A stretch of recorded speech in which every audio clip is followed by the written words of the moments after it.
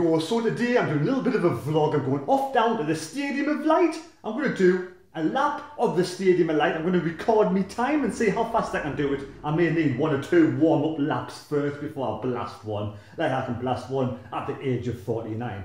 And then we'll have a chat about Sunderland, about is the league finished? Is the league going to be completed?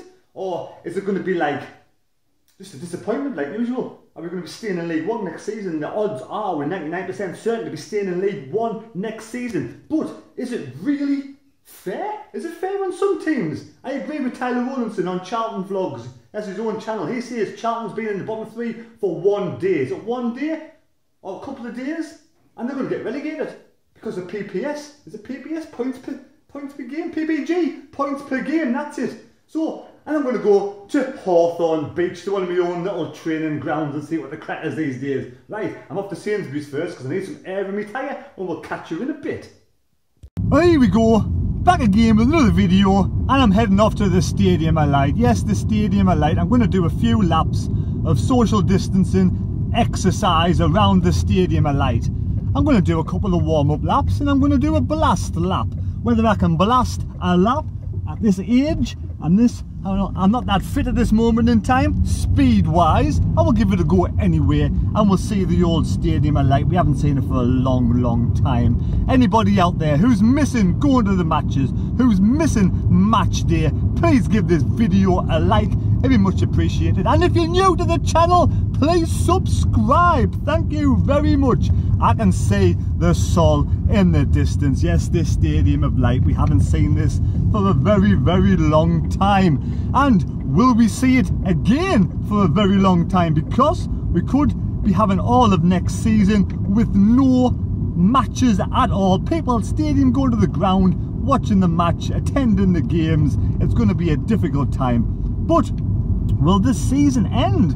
Will the season come to a conclusion? Will they finish all the matches, or will they just do in League 2? It's going to be difficult to change the system because League 2 is finished, where you have the top 3 going up, the next 4 in the playoffs. Are they going to do the same in League 1? Which would be really, really unfair on Peterborough, because Peterborough would miss out, and Wickham, somehow Wickham would jump above Peterborough. It's absolutely bizarre. They say, oh yes, Wickham are going to go and beat Coventry, their game in hand, so they're going to jump above Peterborough, which is really difficult. They should do what Tyler said. Tyler, Rowlandson's vlogs, Charlton Athletic fan, he feels upset because Charlton are also, have only been in the bottom 3 for like 1 day, and they could get relegated under this PPG, points per game system. That's what it is.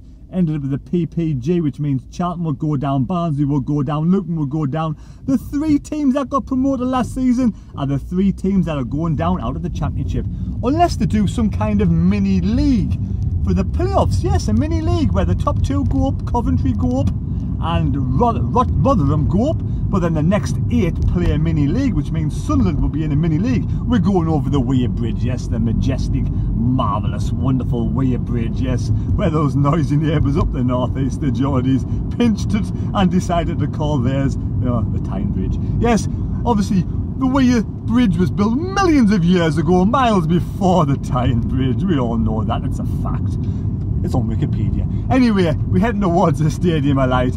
Everybody knows it's just a bit of banter, a bit of fun. We all love each other really, and yes, football, no more social gatherings at football. So will Sunderland be in League 1 next season? It really does. I really do think they're going to be in League 1 next season, which is, it's a bit disappointing, to be fair. It is very disappointing. It is. Now here we go, we're heading towards the Stadium of Light. We're going over this little bridge here, and we can see the stadium on the left hand side. It's been a while, I'm getting the shakes, I'm getting nervous, I'm getting excited. Excited is not even match day. But yes, we're heading towards the Colliery Tavern. Oh, the Colliery Tavern, usually on match day, that is absolutely bouncing and buzzing, but unfortunately today it looks like it's closed, because everywhere's closed. Let's have a swift left and head towards, yes, there's the Hilton Hotel, where we go for a pint, me and Wincy, before the match, and there's the lamp. Yes, now we're going to head and find somewhere to park. I'm going to head off down towards the shop.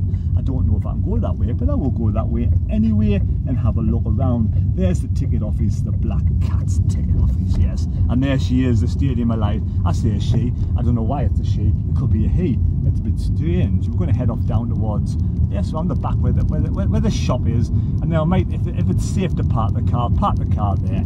And then we'll go for a little run around the stadium and I'll show you the rules and regulations. It's a windy day, it's blowing a hoolie today. Now I do think that the league will come to a conclusion very shortly, and there will be no more, yes, there'll be no more football this season for Sunderland Association Football Club, which is very disappointing. And there's some people over here taking photographs or taking some sort of, well, what they're doing. Are they videotaping the stadium? I like to come for a day out. I hope the social distancing, yes, they seem to be in a distance.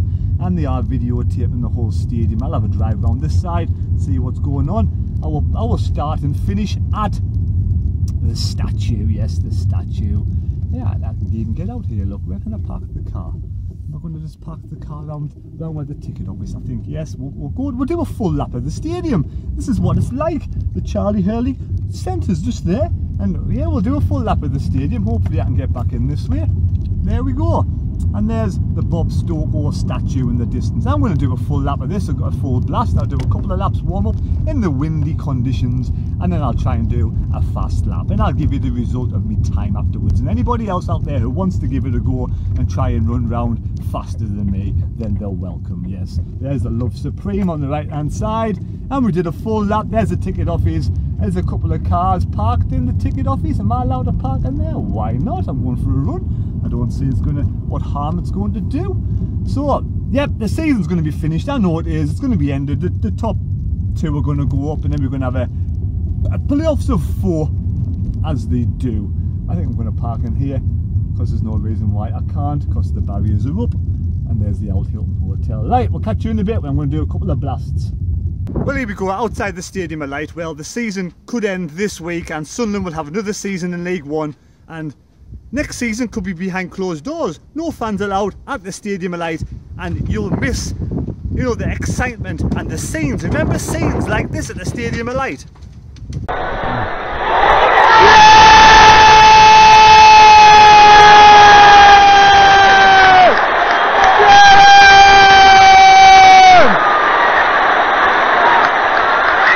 Yes, they could be few and far between next couple of seasons, but I'm pretty sure we'll be in League One next season, which is really disappointing. If we didn't let that last second goal in against Gillingham, yes, the last second goal against Gillingham, we will be in the top 6, and we will probably go in a mini playoff in a few weeks' time, or even a month or so's time, because the top 2 is probably going to go up. Then the next 4 will be in a mini playoff, and the likes of Peterborough and Sunderland will miss out. So will the season come to an end this week? You know, I mean, at the end of the day, we don't deserve to go after that last minute goal against Gillingham, dropping 3 points against Bristol Rovers, dropping 2 points against Fleetwood. You know, 3 matches, 7 points dropped. Pretty pathetic, really, to be honest. That was the 3 games that we threw this season away. And Stewart Donald, can he find a new buyer next season? Hopefully he can find a buyer. He's desperate for Sunderland to stay, you know, in this sort of mini league of 8. To try and get into the Championship, because Sunderland will be worth more money selling the club in the Championship than it will be in League One. He's absolutely broke at this moment in time. I mean, next season again in League One, is it a massive disappointment? This season's been a big disappointment, to be fair. Stewart Donald wanted 100 and odd points. He said, oh, we'll have 100 and odd points this season. Nowhere near. We're not even in the playoffs. And after 37 games, we're not inside the playoffs. We don't deserve to go up, simple as. So we have to hope that somehow we can find some sort of vaccine so we can make it back to the Stadium of Light next season, and see, hopefully with a new owner, or even with some sort of money pumped into this by some sort of investors, and we can actually get some players who can take us back to the Championship. So, end of the day, it is a bit of doom and gloom that we're in League One next season, but we have to feel positive, you know, as long as everybody out there stays safe, stays sound, stays safe and sound, and get back to the Stadium like in a couple of seasons' time when we can go and watch matches yet again. I know we all want John McLaughlin to stay next season, but let's face it, if someone in the Championship comes in for you, you're going to go on here rather than staying in League One. You want to get paid more money in the Championship rather than playing another season in League One, where basically this is what Sunderland deserve, League One next season. But if it's somehow a mini league of 8, I will bite the hands off. I will take it. A mini league of 8, we've got a small chance of getting promoted, but for me that's only like a 2%. 98% chance Sunderland are in League One next season, and a 2% chance of some kind of miracle mini league. Right, I'm off for a run. We'll see you in a bit. You start from the Bob Stoker statue, do a full lap. Here we go.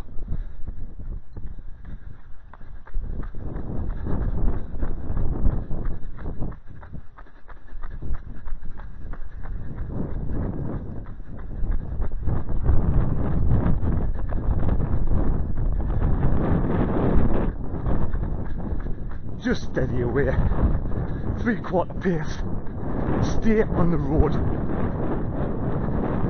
but watch out for the cars.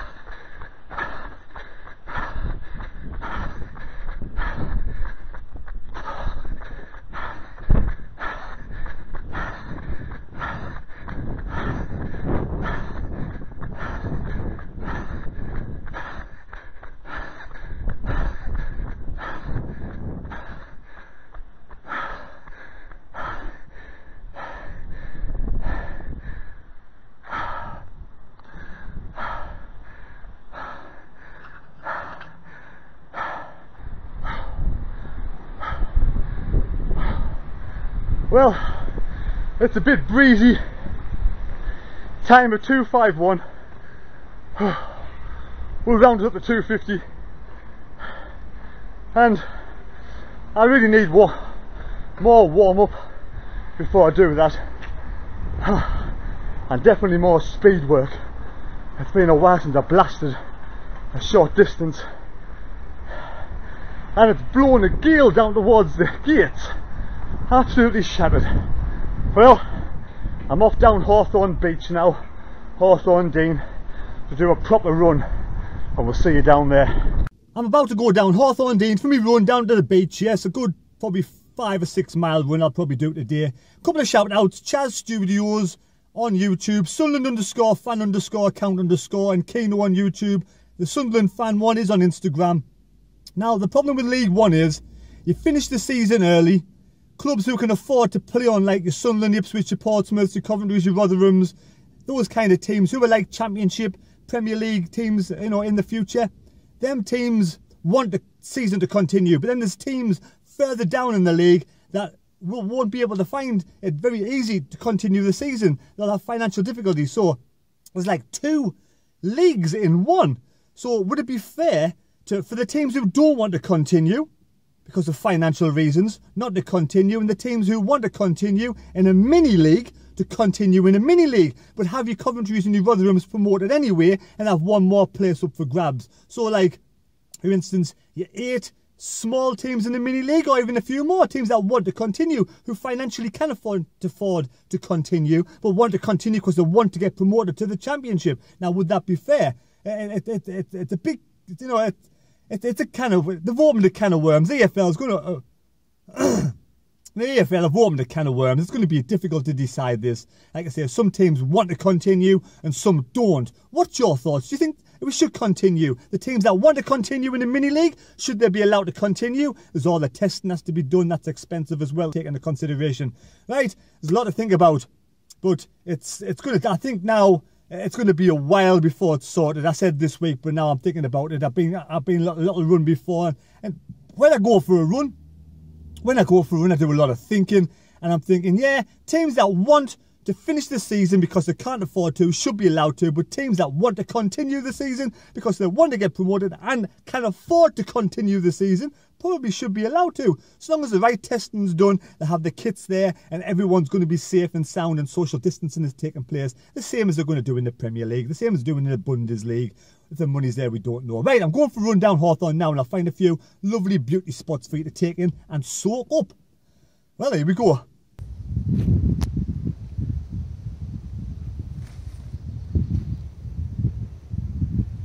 It's been about 15 years since I've been running down here. Hawthorne Dean Nature Reserve, absolute beautiful spot. I'm going to take you to some absolutely wonderful views down by the beach.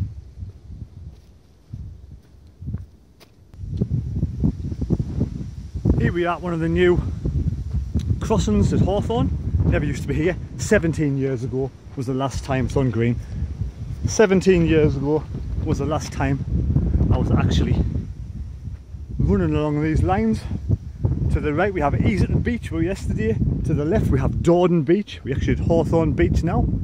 This is all new. There's some views of the beach. Let's get further down here.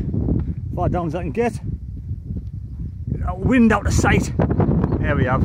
Again, there's the rock in the distance now. That's the rock. You can see it. Get across here a bit. Up. Oh. How far can I get down here?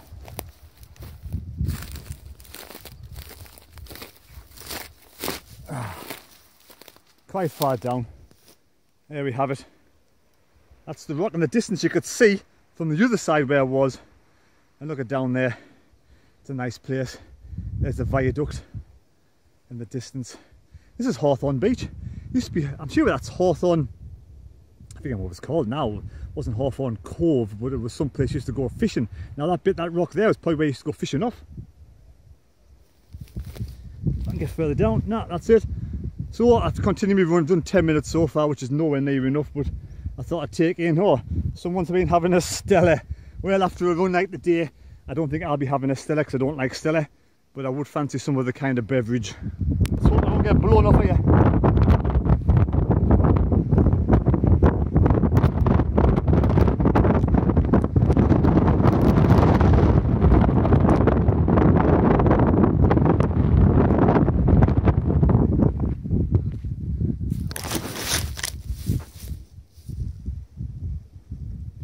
Yeah, can you drop down there? Definitely don't want to fall down there, do we? People down the beach fishing. This is Dordon Beach. That used to be the cliff, as you can tell. It's blown again up here, might get blown off. But it's class. What a class day out, what a class run. Fresh air. And there's an old World War II bunker ahead, if you can see it. You can see it just. Beach. Oh, dear me. Here we are heading towards Hawthorne Blast Quarries. No idea how long this has been closed for, or even if it's been open for a long time. I know a lot of young ones like to come down here on the bikes and have a blast around on the bikes, but obviously you can't get in this way. But I will go and try and find a way around the top of the cliffs. quite a bit of graffiti in there, so, and it's blowing an absolute gale again. Sorry about the conditions, but I can't help that. Let's go and find a way along the top somewhere. Oh dear.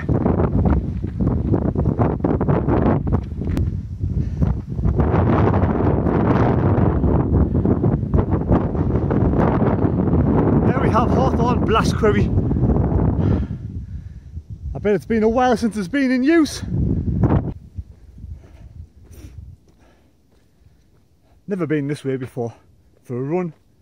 Don't think I've been this way even back in the 90s. So I'm treading on new ground. Let's see where it takes us. Now there's some strange looking cows. Have a close look at these cows. Yes, fancy ones, black and white.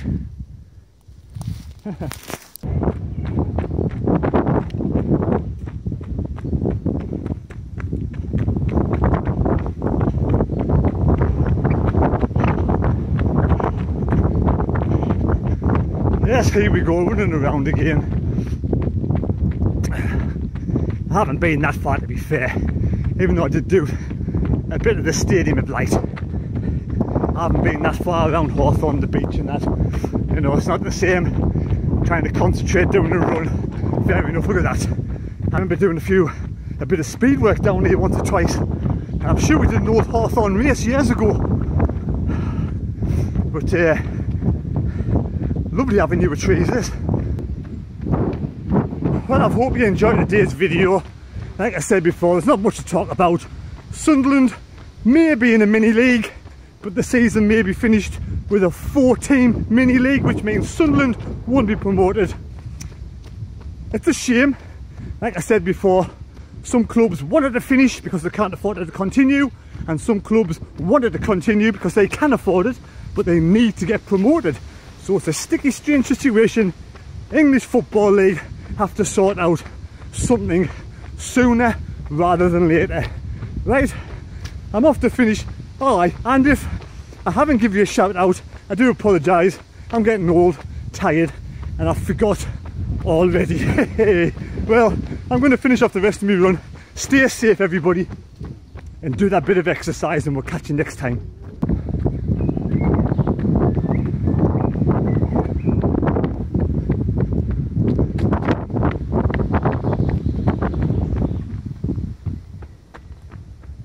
I'm getting lost.